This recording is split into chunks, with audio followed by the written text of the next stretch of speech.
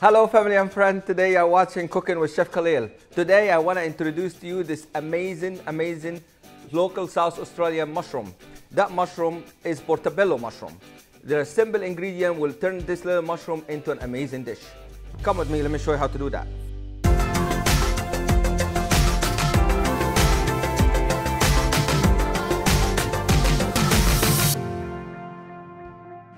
First, we're taking this part out.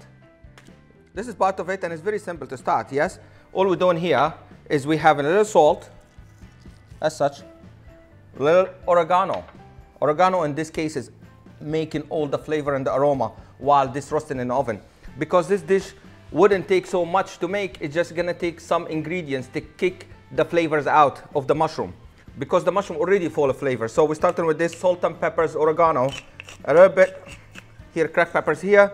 And I'm gonna simply just put it on this pan and a tiny bit of olive oil. Check this out.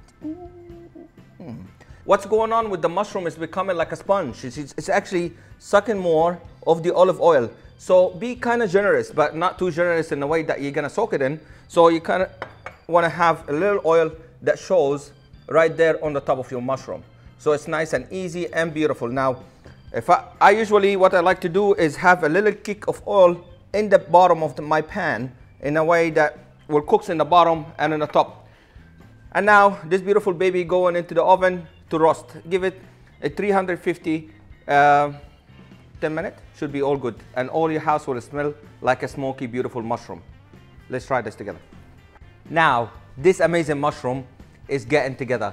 The aroma of the oregano, the salt and peppers, and the oil, which is absolutely amazing cooking method, is making this job beautiful. So to kick up more of this aroma and flavor, we're adding in this amazing Napolitana sauce.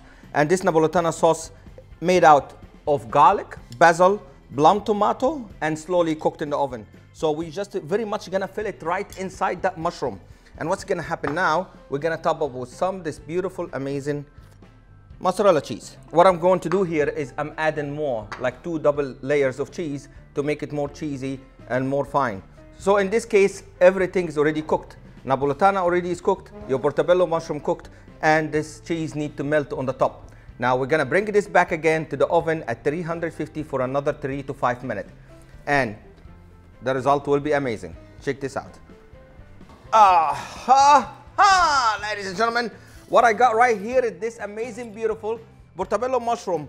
Now my beautiful mushroom is ready to be decorated and finished to the end. We're gonna finish up this with beautiful Parmesan cheese, a little bit of this amazing chives for decoration, and I'm gonna put 2 of them beautiful chives right there on the top.